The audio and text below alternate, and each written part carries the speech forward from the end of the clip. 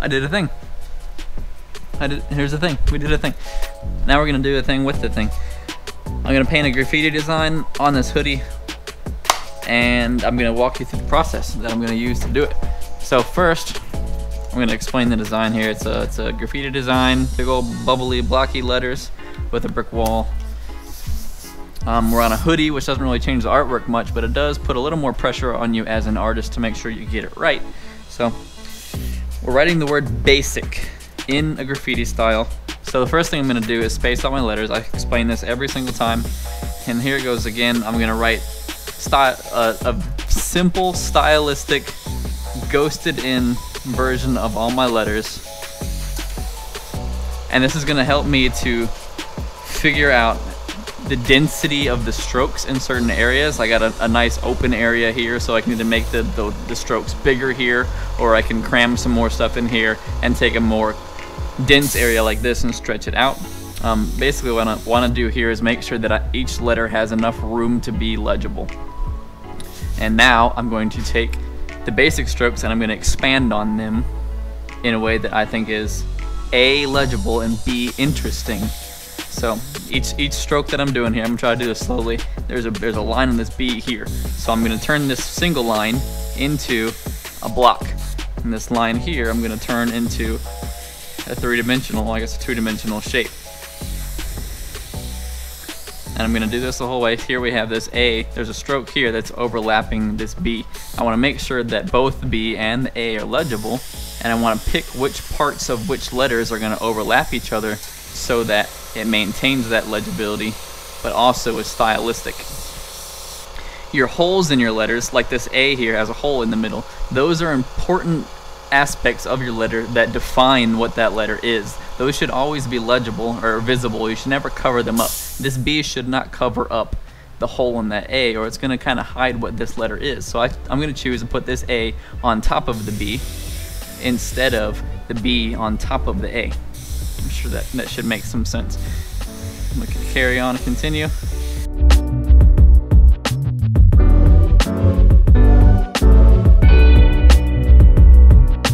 Now that I have the basic outline of the letters, I'm going to pick a couple areas and ways that I can exaggerate some places to maintain its legibility still, but also add more style. Like this C, I could add a serif to the top of this C, so I'm going to do that here. Right, it's still a C, it's still obviously a C, but it adds a little bit of style. It helps increase the symmetry. You can see that there's something high over here, like there's something high over here. There's this curve here that matches the curve on the B. You want to make sure that your design shape as a whole is also interesting, not just your individual letters. Right? I'm gonna keep on playing with them for a second until I get them happy. Get them where I'm happy with them. That's good enough. And this design also has like a graffiti style underline to it, something like that. Then I'm going to do the same thing as I did with the letters. I'm going to ghost in a simple shape, and then I'm going to fill it out into a bigger, fully realized shape, something like that. And that's fine. And now that I've gotten my first lines done, I guess they're not technically first lines, but I'm gonna call them first lines. I'm gonna go ahead and do the black now. My black is empty, I have to fill it up.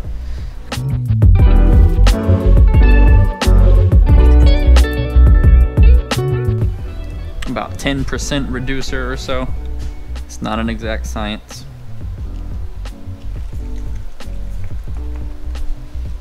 Help me, Cam. And we're going to go in with our black outlines. Now, where these letters intersect with each other, it's important to plan, like we did with this A and this B. This A is on top of the B. We have to plan what letters are going on top of each other, and therefore what strokes need to be painted first. You can either paint the A first, or you can just paint the B first and know where you're going to stop and where you're going to run into things. I'm going to paint left to right, mostly, but sometimes go back and figure out where things need to be changed.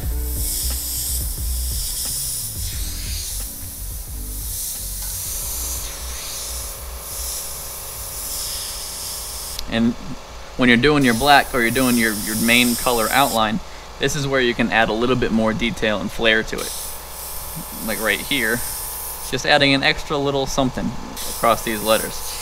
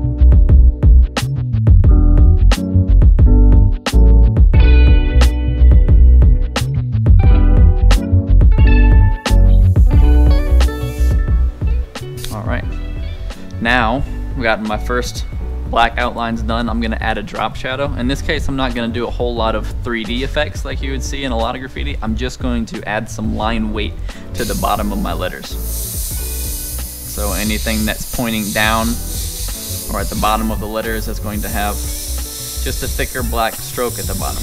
This is the simplest form of a shadow, if you will. It can be added on quickly. It doesn't, you don't have to add a lot of thought to it. You can just knock it out real fast. It doesn't matter where you start.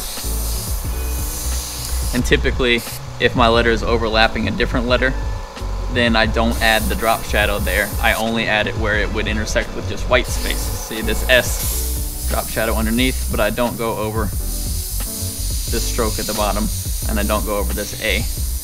And that's my choice. The reason I do that, the reason I avoid shadowing over top of the other letters usually, sometimes I'll shadow the stroke because it's just a stroke, it's not a letter, is because shadowing over other letters oftentimes will make it hard to read those letters. If you cover up an important part of that letter, like I mentioned on the whole of this A, then you're gonna make it more difficult to read what that letter is.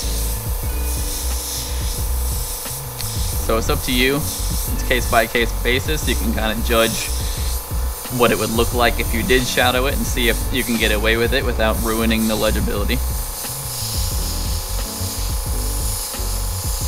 I've said it many times before, in the airbrush world, you're not just making cool designs for yourself, you are making designs for a client typically. And it doesn't matter how awesome your letters look, if your customer can't read them, they're typically not going to be happy with them. But you might just be making artwork for yourself, and then you're the graffiti artist and you do whatever you want to. So I've added my drop shadow to the bottom of all the letters.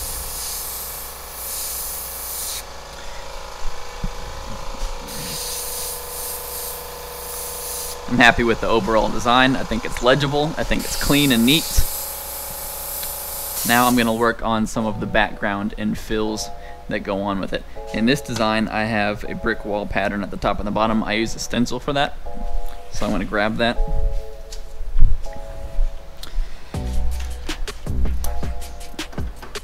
We're using the colors purple and blue for this design. I'm going to go ahead and use blue for the background, mostly because I've used purple for the most of the inside of the letters. So I'm just going to add my stencil here.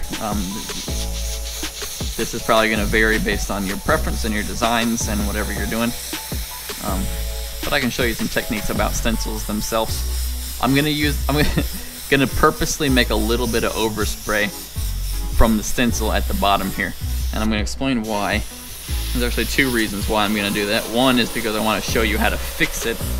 And two is I'm going to show you a different technique, and that's how to use it so you don't have to worry so much about it existing. Overspray is something. Overspray, let me define overspray first. If I was filling in these letters, if you can see that purple on the outside, I would consider that overspray. It's paint that's outside of where it's supposed to be, something that would need to be covered up or fixed, typically. I'm going to show you a couple different ways that either you can use overspray to your advantage, or easy ways to cover up that overspray so you don't have to worry about it so much in the future.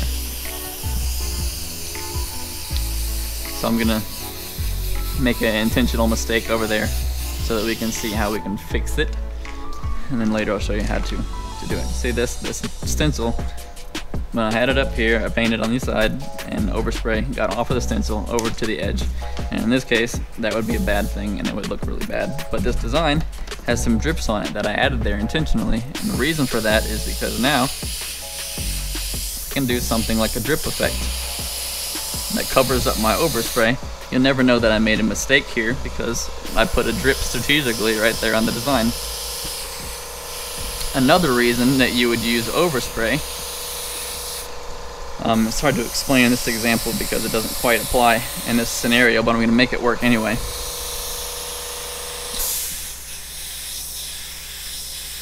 First I'm going to finish my outline. The reason a way I could use overspray to my advantage is, imagine I was filling in these letters and some extra paint got on the sides over here like this, and there was just too much blue everywhere else. I can either be real careful to avoid that extra blue ever showing up, or I can just paint quickly knowing that later I'm going to come back with a different color like white and actually use that overspray to add to my design. If I add this white outline to the outside of the stroke, kind of cutting off that overspray, now all of a sudden it looks pretty interesting and looks intentional. Makes the design pop out. I'm going to do that here on the top as well.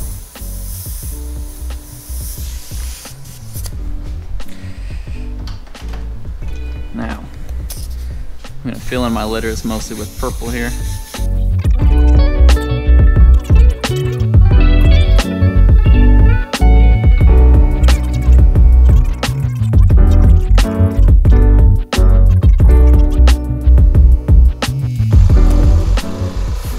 Darken the bottoms with some darker purple.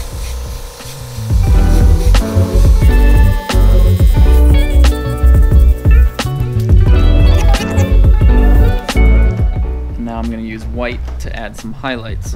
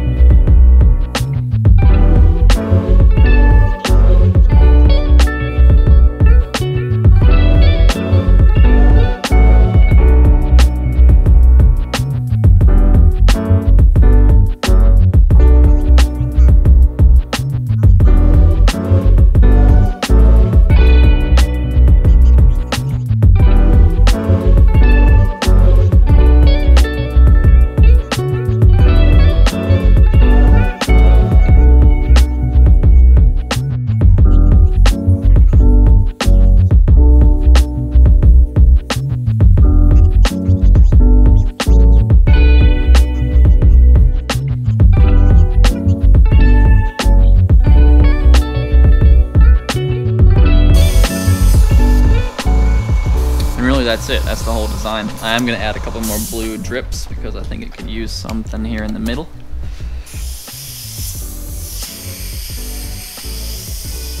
I do love some drips. You can go ahead and kind of like do a wobbly line and then thicken it up.